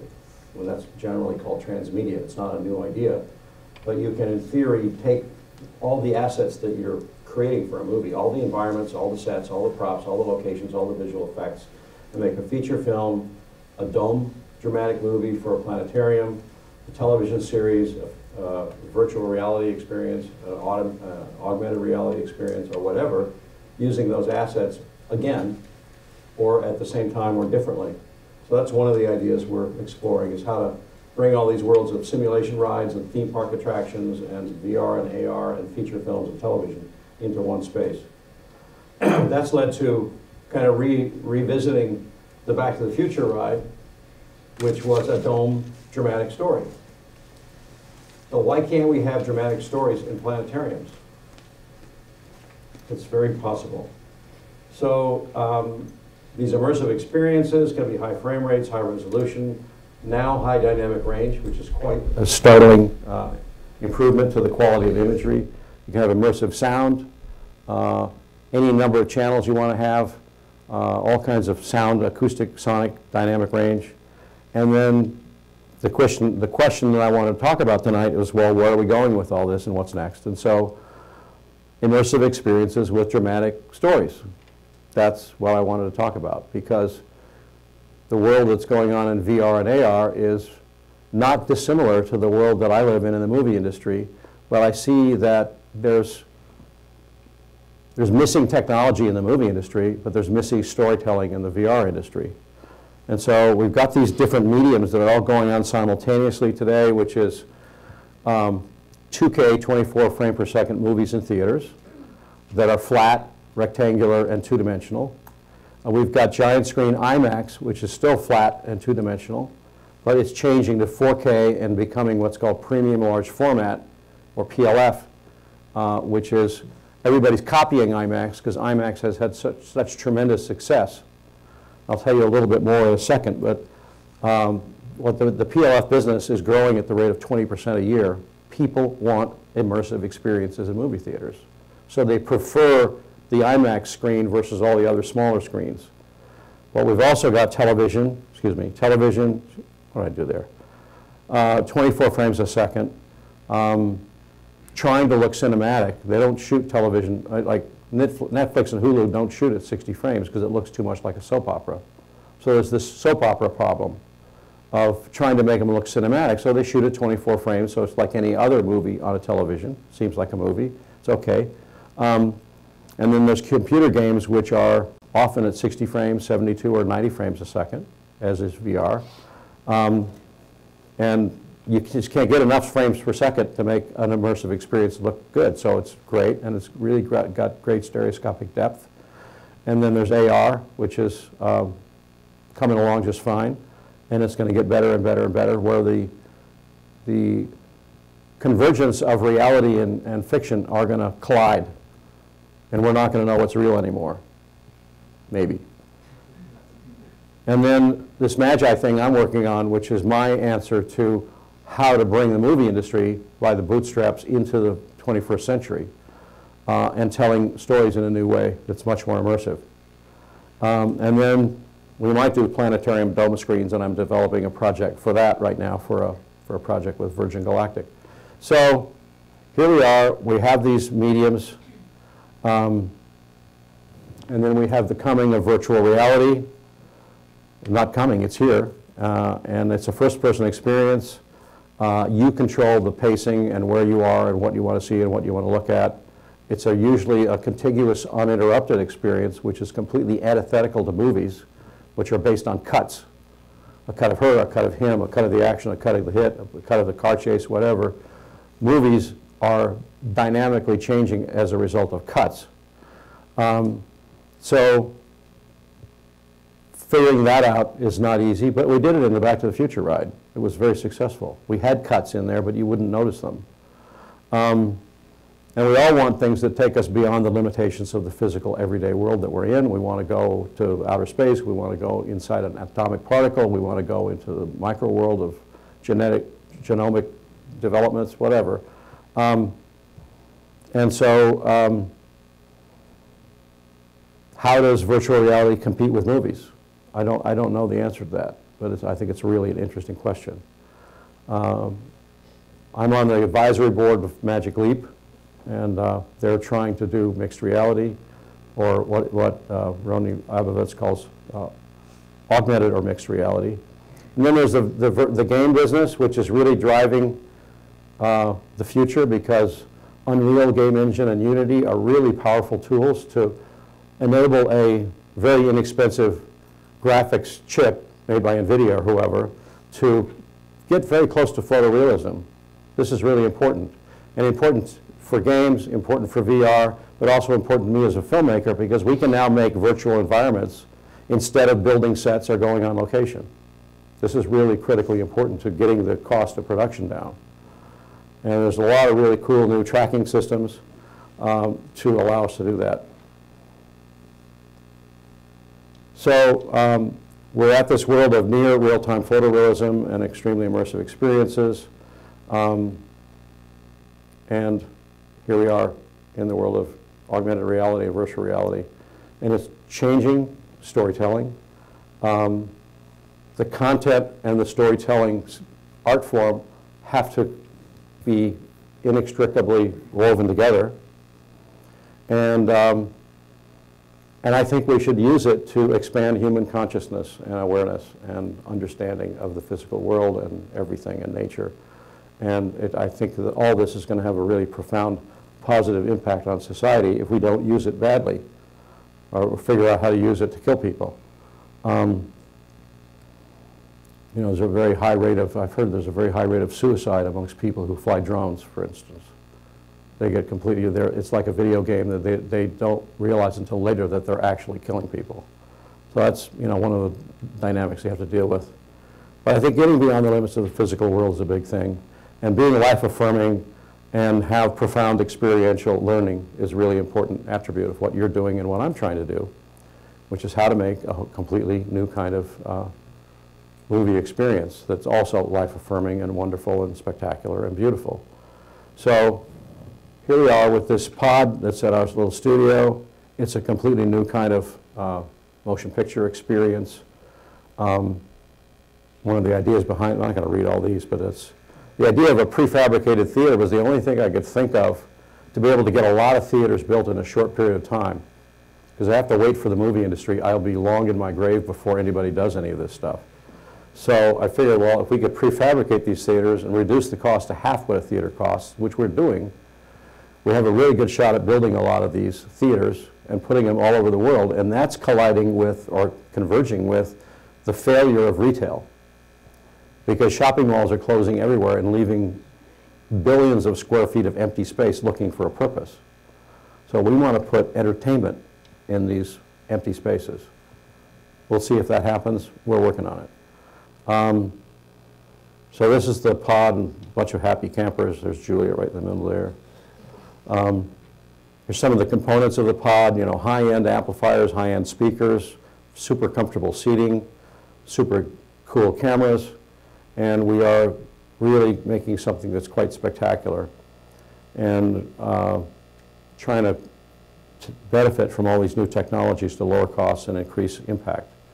And this leads to us the cameras, and this is leading to this light ship movie I was mentioning, which is a feature film I want to make. It's not the only film I want to make, but the idea of making a transformational movie that's like 2001 has the qualities of 2001 and the transformational first-person nature of 2001, which is to take the audience on an adventure in space. I think we can do that better now than we did then. That was 70 millimeter, that was 50 years ago. The movie industry hasn't progressed very much in 50 years, sadly. So I'm trying to do this.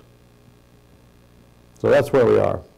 That's it. So I'm happy to answer questions. Thank you.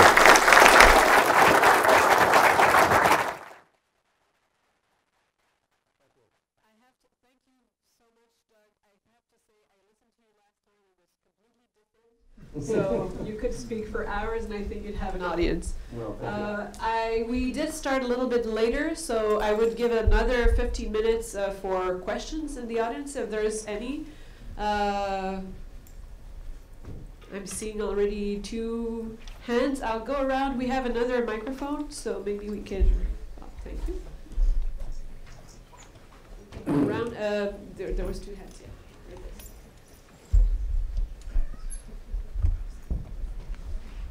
Hi, Doug. Hi. Thank you so much. Brainstorm was one of my favorite movies as a youth, a young teenager. I remember the theater that I went and saw it at with this guy over here, my brother, and I just want to thank you so much.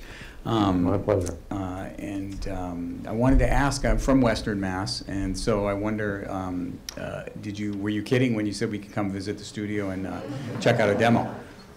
No, I'm not. I don't want you to come individually. I'd like you to all come at once so that we can handle 60 people at a screening. Okay. The screening is only 12 minutes long, but if you guys want to put together a bus ride or something, we can arrange it, right? She's so excited about it. Yeah, we've done it all. We do it. We have people from our town. We have people from the industry. We have as many people as we can get in the door is spreading, word of mouth about what we're doing. So we're very welcoming to people to come and visit. Hi, Doug. Thank you again for coming out and being part of the speaker series. I think one of the big things that's always stood out to me, you talked a lot about the visuals, but especially in 2001 Space Odyssey, when the scene that I always remember is when he's like, open the pod bay door, Hal, right? There's no real kind of like music, but there's still tension. Right, and I feel like the movie industry has moved to a point where you can't create tension anymore without a soundtrack, or they kind of, for example, I guess obviously not to compare, but in the recent movie The Martian, right, where Mark Watney is out there, he's spinning around, you've got the music, and that kind of sets the mood. Mm-hmm. How do you see the difference between setting a mood with the visuals and how the music plays into a part? Is the music necessary? Obviously, it wasn't necessary for 2001, but what are your thoughts on that? That's a big, big question, and a good question. My thoughts are that we're in a time where, because of the small screen in movie theaters, and because of the even smaller screen on your TV screen, and the even smaller screen on your smartphone, your mobile device or whatever, the industry creatively is using every tool at their disposal to try to get you excited about it, no matter how bad the medium itself is. And so they're goosing the sound effects, they're goosing the visual effects, they're goosing the editorial pace. There's more cuts per minute in these shows than you've ever seen in the history of cinema. In 2001, there's very few cuts per minute. There's time for things to evolve and play out more naturally. That's always been true of IMAX films too, because there's so much spectacle on the screen, this particularly in the years prior to the present, which was IMAX films in science museums, for example, of seeing a beautiful underwater scene or a beautiful space thing or the International Space Station or the space shuttle or whatever. You want to hang on those shots for a very long time and just kind of grok the fullness, so to speak. I really adhere to that, and that's one of the things I learned from Stanley Kubrick, is stick with one thing and do it really well, instead of just throwing every kitchen sink at the audience and trying to get them stimulated. So those two worlds are separate, and what I'm finding is that in this world of extreme media, so to speak, that we're doing, we have more resolution, more frames per second, more speakers. We can actually calm down a little bit and let the medium show you what's going on, because a picture is worth 1,000 words. And when you've got 1,000 more pictures per minute, it's even better. Your nervous system absorbs it very, very naturally, just like we absorb nature and reality.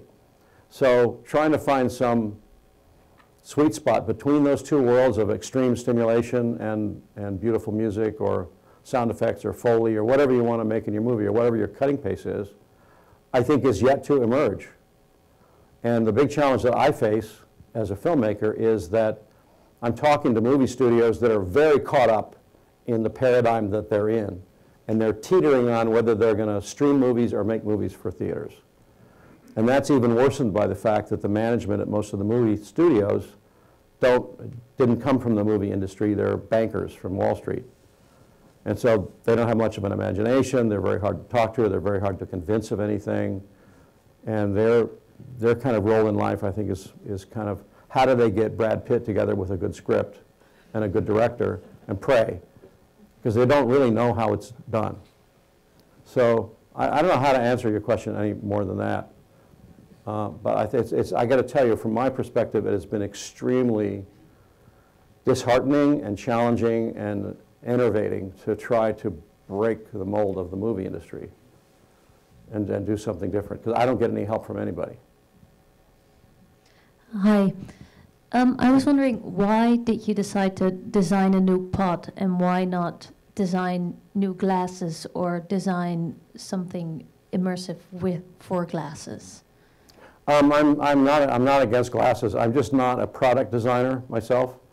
And I come from the movie industry, and I understand what you're saying about glasses. I've seen a lot of really great VR that's quite amazing, and it's stereoscopic, and the resolution's getting better and better and better, and the latency is going down, and the frame rate's going up. But it's one person at a time. And I look at it as a kind of a business issue, which is how many dollars per viewer do you have to spend to entertain them? And in the movie industry, 50 cents for a pair of throwaway 3D glasses is breaking their bank. They can't stand it. But asking each viewer to view a movie using a $1,000 computer or a $600 pair of 4K 3D glasses is like they have no appetite for it at all. So I think it's trying to find a balance between cost and revenue and seeing it as a business. So I just love the idea of a whole bunch of people being in one room, in a darkened room, simultaneously, all laughing together, crying together, being socially together. I think that's a social media of itself. And it's not isolating in the same way that VR is. I think it's really weird to see myself when I'm in VR, because I look like a doofus, you know, wandering around in the dark. So I can't answer that really. I love both of these mediums. I'm trying to figure out where's the sweet spot between the two of them, or will these two mediums kind of converge in some way? That's kind of the theme of what I'm trying to talk about. I don't know what the answer is. Thank you so much for this inspiring lecture. It has been so eye-opening. And congratulations for your career. It's just amazing. Thank you. What I like to ask you, since you are really involved with Magic Leap, for example, in the last issue of PC World, in March 29, they say, magic, sure, but augmented reality is still a long way away from mass consumption. And they claim that they have lost around $3 billion in investment. More. Or more. So my concern is, what's your perspective of augmented reality and virtual reality in companies? Because it seems that none of the companies available outside are doing business. So maybe they are going to disappear, or what's going on? I don't know. I can't tell you what's going on. It's a really good question. I think it's really to the heart of the business thing I was just talking about. Like I took IMAX public. I was instrumental in finding investment bankers and bringing IMAX out of the museum business into the feature motion picture industry. We raised $300 million on Wall Street to do that. And that went really well. So that taught me, oh yeah, there's a market for that, and the audience really likes it. They really approve of it. They show up to the theater and they want to see it. So that went really well. When it comes to these other issues of business and cost and everything, I don't know what the answer is. And I don't know, I mean, I know that IMAX explored VR. They thought that was the next cool thing, and it failed. They closed their VR centers. I don't know what other VR centers are doing well, and I think that there are some fundamental problems attendant to entertaining one person at a time. Movies entertain thousands or millions of people at a time. It's a huge industry with 40,000 or more movie theaters, and they can make hundreds of millions of dollars in a weekend. So it's a completely different business model. I'm trying to figure out how to harness that and do it better, because I'm just a filmmaker. I want to make a good movie, and I want to put it in a good place, and I want it to be seen by people so they can experience what I had on my mind. I don't know where to go with it beyond that, frankly. I don't have an answer to that question. Sorry. Hi. I'm a VR maker, and I wanted to ask you a little bit more about this convergence of storytelling and experience making, which is definitely something that I've been thinking about a lot when making VR. Because I've been to endless talks about kind of directing the attention of where you should be looking, where cuts should be, and it seems to me it completely misses the point, because VR in particular is 360. You're inviting people to be distracted. It is more experiential, and yet particularly people coming from filmmaking backgrounds are trying to have dramas in one place and get you to look at that one particular place. Right. And we don't seem to be able to really break away from the storytelling part very easily. And so I guess, as you've been, I think that the ride that you showed us is the best example of kind of storytelling and experience making coming together. But I wondered if you thought more, when you've got a kind of 180 screen, you can still kind of direct people's attention, but the minute you open it up to 360, you don't have that control of attention. So when you're thinking about this kind of convergence of cinema and theatre together, or experience and storytelling, how are you thinking about what that should mean for VR makers who've got that entire field, and what that means for storytellers? That's a really big question. I think that we have to define what is storytelling. And I think about it as experience making, as different from storytelling, experience making. But I also think about all the obvious, really great humane and humanitarian applications of VR in medicine, education, experience, travel, you name it. All the stuff that's really cool, that's fine as a one-on-one or do-it-your-home singular experience. And I've had many mind-boggling VR experiences that I thought were really beautiful and super immersive, and gave me really weird transformational experiences. Like I was in one, I was up in Montreal, that was the thing that we were at.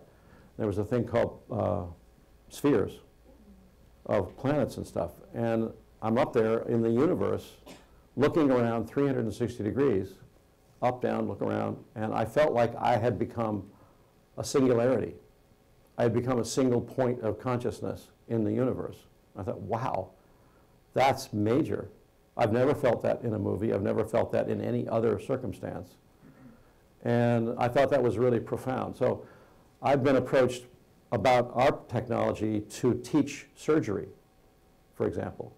For example, the surgeon is the only person who can see what's going on in someone's heart, because everybody else in the room is looking at it from an oblique angle. I said, what if we could have our cameras inside somebody during a live surgery, and other hundreds or thousands of other people could experience that simultaneously in real time, while the surgeon is saying, I'm doing this because of this, and I'm doing this surgery because of that, and this is the tricky part, watch out right now, because if I do this wrong, this person is going to die.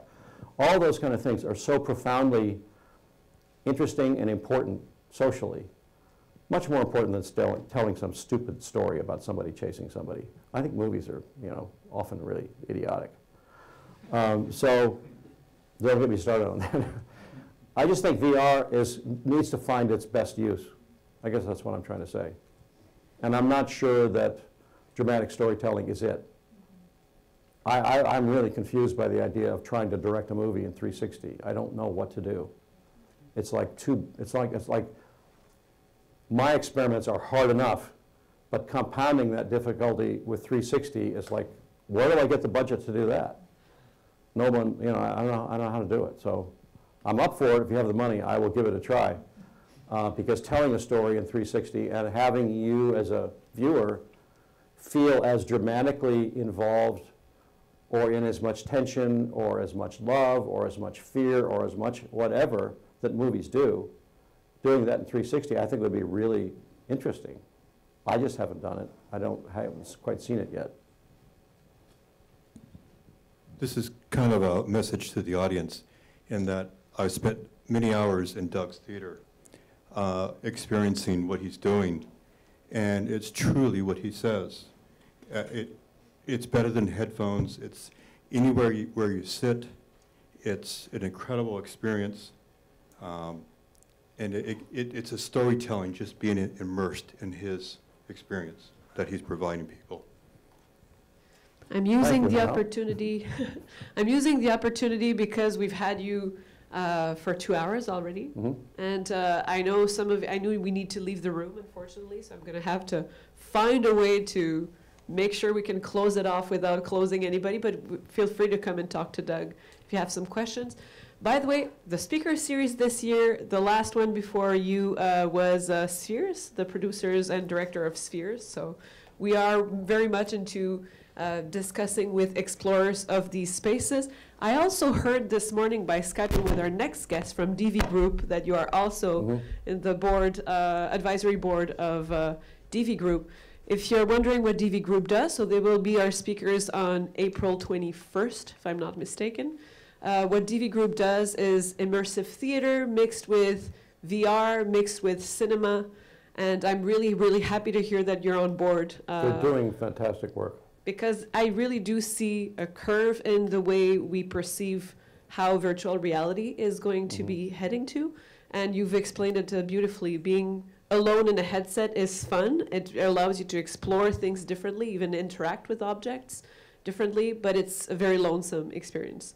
So finding ways to explore these spaces together with others is really the way forward. Yeah, they did a show. What was the name of the show they did that was about the what? Horrifically real virtual reality? Is this the one? Well, it was I'll take a minute and just say that it was one of the most amazing and immersive theatrical experiences I've ever seen. Because I was with maybe, what, 6 or 8 people? 6 people? In a little group, all seated together, all with headsets on. And we had been, there was kind of a pre-show that set it up, that we were in the laboratory of this crazed filmmaker who made the worst movie of all time, which was, what was his name? Ed Wood. And so that was the setup.